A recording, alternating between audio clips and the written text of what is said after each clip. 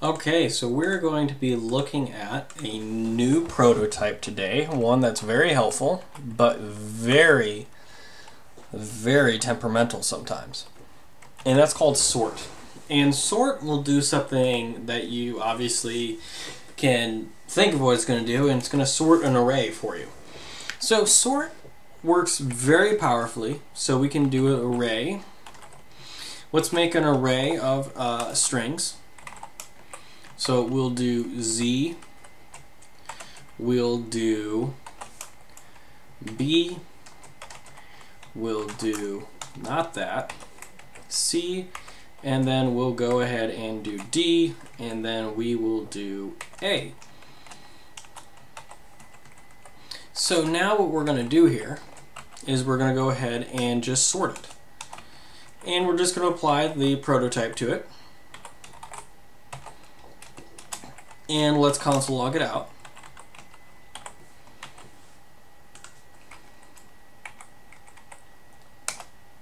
And as you can see, it clearly sorted it very nicely. Did exactly what we wanted to do. Now, sort is very, very temperamental.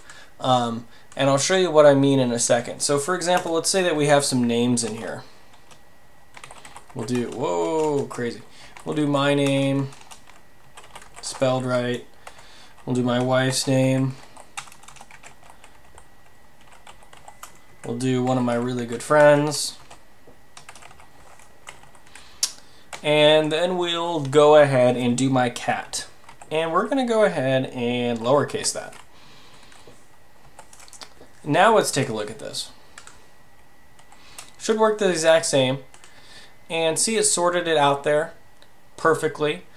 Let's change this to an A, for example. Let's see what happens.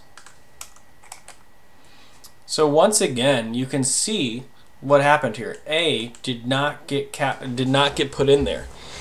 So this is where, obviously that's not a name, so let's just do a real name. Do Courtney's dad, Alan. See, Alan is still at the end because sort is very temperamental because, and according to MDN, it's unstable because the way that it sorts is by ASCII key values or the Unicode code points. So the code points is different from a lowercase number or a lowercase letter to an actual. So to an uppercase. So if you change these, it's going to work just as you thought it would. Oops. Oops. Okay, I'm having a hard time here. There we go. See, now it has clearly done exactly what we wanted to do. So that is just a point that you want to be familiar with whenever you're using this .sort function, is if you're using strings, that you have to make sure that they're all lowercase. And I'm going to make a video later on to lowercase, which is a very handy thing to make things lowercase. So yeah, and then once again, it's temperamental in another area. So let's go ahead and change this to integers. Let's go ahead and sort this out again. And once again, it worked out perfectly. We're totally happy with that. But let's go ahead and change one thing. Let's do 2 and then we'll do 20 here. Take a look at that.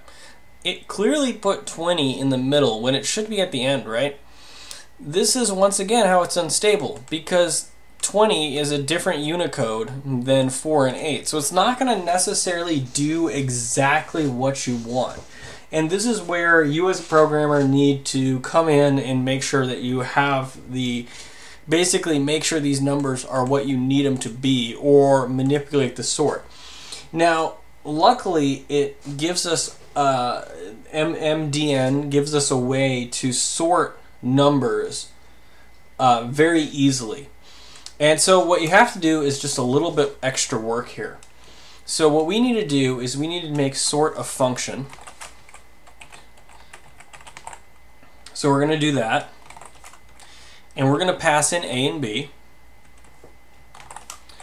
And we're going to go like this. And we're going to return A minus B. Now, this will work. Notice how it has changed it. So this is once again where if you're using sort for integers, you don't want to necessarily just do array.sort and just do that. What you want to do is this. This is a very handy function that you can make. That you just pass in A and B and then you do A minus B and then it works just the way you want it to. And that is just something that you just as a programmer need to know and be able to use whenever you need it to work for you. So this is dot sort, a very powerful function to or prototype to sort things. And just be careful because it, according to its own documentation, it is unstable because it's based on the Unicode.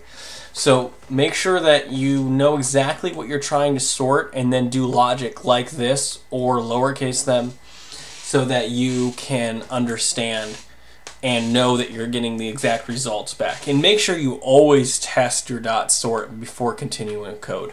All right, thank you.